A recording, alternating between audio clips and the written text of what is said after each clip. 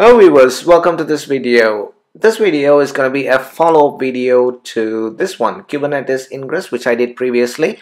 I will add a link to this video in the video description. So what I did in this video is shown you how to add the ingress class name field to your ingress resource, otherwise it won't work. So the original video was this one, Kube 59.2. So if you followed the steps in this video, it won't work. The ingress resource won't work because the ingress class we deployed wasn't the default ingress class. So you have to specify the ingress class name field to point out which ingress class you want to use, otherwise it won't work. So that's what exactly we did in this video.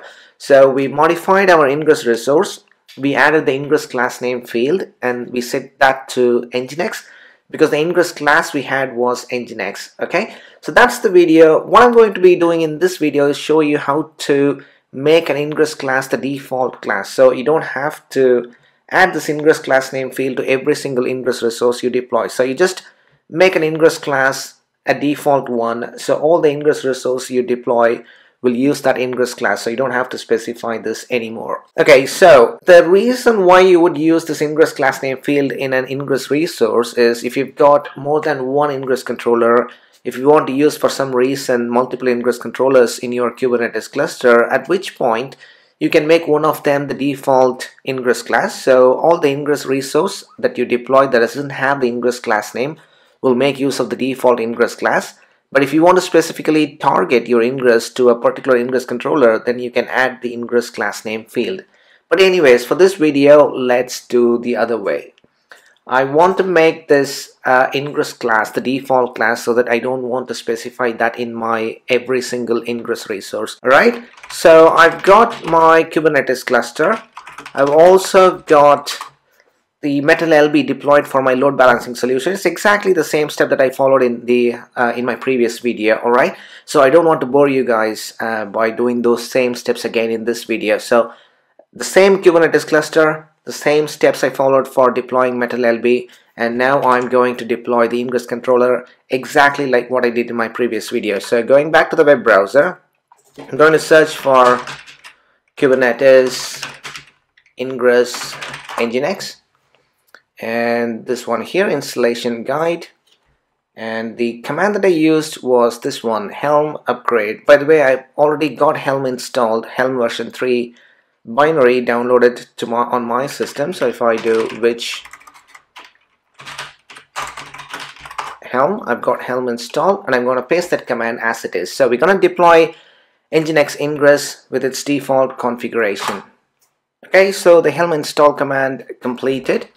Let's take a look at what we have in the Ingress Nginx namespace. So there's this Nginx Ingress controller pod coming up, and we have the Ingress Nginx controller service, and we have this load balancer IP handed out by our MetalLB deployment, MetalLB pod. Okay, so everything looks good to me. Right, so if I do kubectl get ingress class, so you see when we deploy the Nginx Ingress controller, it has automatically created an ingress class named Nginx. And if I do kubectl describe ingress class Nginx, you can see labels, annotations, and the controller that's using it. It's the Nginx Ingress Nginx controller. Okay, so that's how it's mapped. This ingress class Nginx is associated with this Ingress Nginx controller. Alright, so I'm going to cd to my Kubernetes repository directory that I checked out, that I cloned. If I do git remote -v, so that's my Kubernetes repository, just me and open source Kubernetes, which I've cloned. And in here, if I go to YAMLs and then to ingress.demo, so the manifest that I've been using is here, and I'm going to deploy this Nginx deploy main. kubectl create -f Nginx deploy main. So it's just a simple Nginx pod, kubectl get all. Right, so our Nginx deployment Nginx pod is coming up, and I'm also going to expose that. Expose deploy Nginx on port 80, kubectl get all. So we have our Nginx pod running. We have exposed the deployment as service of type cluster IP, so that's fine. If I do Ingress Nginx get all. The Ingress Nginx controller service has got a load balancer IP of 172.16.16.240. So that's the IP address we will be using. So map that IP address to any Ingress hostname that you want to use. So that's going to be your single IP address that is going to route the traffic. That's how you get into the Kubernetes cluster. Okay, so I'm going to map 172.16.16.240 to nginx.example.com in my local etc hosts file, just to make sure that I've added it correctly. So whenever I hit nginx.example.com, it will take me to 172.16.16.240. So it's poor man's DNS. So I don't have a DNS server. It's not a public DNS or anything. So on my local system, in your system, if you do nginx.example.com, it wouldn't know where to go unless you add it to etc host file. In my case, I'm just assigning nginx.example.com to 172.16.16.240. So what is missing? So we have deployed the Nginx deployment. We have exposed it. So we've got a service now. And last time we did this one, ingress resource 1.yaml. We created that. We deployed the ingress resource. So we have the ingress controller. We have the deployment. We have the service. Now we need to deploy the ingress resource. So if I show you ingress resource 1.yaml. Okay, so this option here, ingress class name is Nginx. This is what I added in my previous video. Without this, it won't work. Okay, so let's prove that. So I'm commenting that out. kubectl creates ingress resource 1.yaml. That's created. kubectl get ingress. So we have that ingress. It's pointing to nginx.example.com. The host is nginx.example.com. kubectl describe ingress. So traffic to nginx.example.com will be routed to nginx deploy main service on port 80. If I do kubectl get service, so we have this nginx deploy main service on port 80. Okay, so we've deployed the nginx ingress controller, we've deployed the nginx, we have exposed it as a cluster IP service, we have created an ingress route to tell Nginx ingress controller how to route the traffic and everything. But is it going to work? No, because we haven't specified the ingress class name. But let's check. Curl nginx.example.com. You see 404 not found. Okay, so instead of adding the ingress class name, instead of specifying the ingress class name in each of your ingress resource, what I'm going to do now is I'm going to modify the ingress class. kubectl, we have one Nginx ingress class that was deployed as part of the Helm ingress Nginx ingress deployment. Okay, so I'm going to modify this one. kubectl edit ingress class Nginx. Okay, so now I need to make this ingress class the default ingress class. So how do I do that? I need to add an annotation to make it the default ingress class. So for that, I'm going to refer Kubernetes documentation. So ingress Kubernetes, and on the right here it says default ingress class. So if you want to make a particular ingress class default, we just need to add this annotation. Alright, so the annotation is here. Ingress class.kubernetes.io/is default class set to true. Okay, let's add that and see how it works. But before that, let me show you where to look on what happened. Okay, so kubectl get ingress. So we have that ingress, and trying to curl nginx.example.com, we get 404 not found. So how would you troubleshoot without knowing? So you didn't know that you need to add the ingress class name. How would you troubleshoot? So you have deployed an ingress resource and you are trying to access the host name configured in the ingress, but the ingress controller is not routing to the right backend service. So how would you troubleshoot? So basically you got to go to the ingress controller part and look at the logs. That's it. So I'm going to go to ingress Nginx logs, and if I look at the logs for the Nginx ingress controller, it says ignoring ingress resource 1. The ingress that we deployed has been ignored because ingress does not contain a valid ingress class. Okay, so that's better. That's how you would know what's going on with this, what's wrong with this particular ingress, and why it isn't working. Let's go back to the documentation, and if we want to make an ingress class default, we just need to add this annotation. So I'm going to copy that, I'm going to edit the ingress class Nginx and annotation. Alright, save kubectl describe ingress class Nginx. So now you can see the annotation is default class is true. Okay, so will we be able to access nginx.example.com now? No.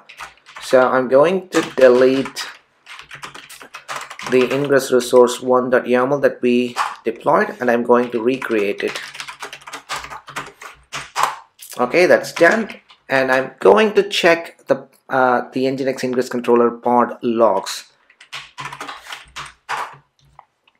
Okay, so now you can see configuration changes, successfully validated the configuration, accepting the default ingress resource 1, backend reload required. Okay, so backend successfully reloaded and it looks okay to me. Okay, configuration changes, found valid ingress class. So that's the important bit. Successfully validated the configuration, accepting the ingress, found valid ingress class. So to me it all works good. The ingress controller pod logs are clean, so now we should be able to access it. Curl, and there you go, we see the Nginx welcome page. Okay, so let me delete the ingress resource. So okay, so what we did was we deployed the Nginx ingress controller via Helm with its default configuration, and then we edited the default ingress class and made it default by adding an annotation. Alright, so how would you do that at the time of installation? So for that I'm going to uninstall the ingress Nginx that we deployed. kubectl -n ingress Nginx get all. So it's terminating the pod. Let's also delete the namespace ingress Nginx.